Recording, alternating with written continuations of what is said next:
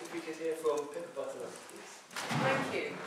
Well, I want to first start with sharing some news. I picked up the local paper at the station down in Newport, and I was on the front page. We stopped an incinerator being built, okay? I'm also on page 3, but I won't show you that. But this is what I think we should be doing, okay? This is a community. The Green Party gets 3 mentions in this. This is how we get the word out. Locally, when I joined the local party, well, I can't tell you what happened. I mean, I came back from Cuba. I thought, cracky, I know more about Cuban politics than I know about our own. So I went through the Tories and the Labour and the Liberals and everybody, and I got to the Green Party, and I joined up 2 hours later. Okay, and it was a no-brainer for me. This was the party for me. So, having done that, the next meeting for the local party was cancelled, and so was the one after, and the general election was coming up. So I phoned up the local secretary and I said, when's the next meeting? Because I want to get involved in a campaign for the general election.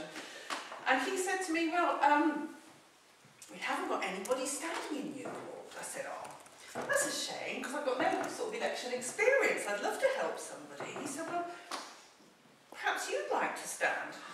So I said, I hadn't really thought about it that way. And he said, well, you haven't got much time to think about it because nominations close tomorrow. And thus I was catapulted into the Green Party. And I've been having lots of fun with it. But, you know, that's just the light side. I mean, there is a very real concern in my head. When the IPCC say we may have only 10 years left to reverse the climate change trend, I'm pretty scared. But I'm scared to action, okay? And I believe we should be working at grassroots level everywhere. We've got to grow the membership, but more than that, we have to get people to understand what we're talking about, and our messaging is being lost on people. At the moment, trying to produce an idiot's guide to the Green Party, because we talk to each other. We even social network together more with each other than with non-Greens. We know where we're coming from, but the rest of them don't. So it's the non-Greens and the non-voters we have to try to communicate with, and that means simplifying the message right down. Not policy, it means this is a real life situation.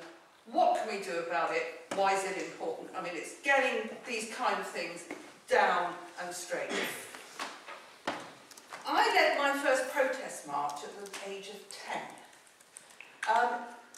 I was a sporty girl, and at school, the boys had the school field 5 days a week, and the girls never had it.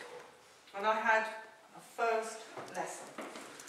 I arranged the girls, and the boys joined in too, to march around school protesting and saying, we want the field, we want the field.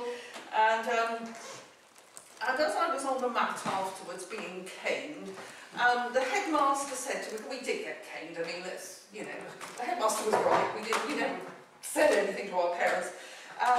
He said, why didn't you ask me first? And that was my lesson. Sort it out from the inside. If at all possible, whatever your issues are, sort it out from the inside. Work with everybody. We worked with all the local councillors, Tory, Labour, Lib Dems, Independents. We worked with them all to get this result. This was why we got this result, because we didn't work against them. We worked with them and they worked with us. So that was an early lesson for me. Now, I'm a Green that comes from a slightly different... Sorry, have you already not? Yeah. I was carried away. I missed it. I'm not allowed an extra. Okay, please. If you could I'll just wind up quickly. I wanted to say I come from a slightly different background. I've been in business nearly all of my life. We've never had a business group in the Green Party. We've got to learn to talk to businesses. We've got to learn to talk to lots of people we've never previously spoken with. Thank you.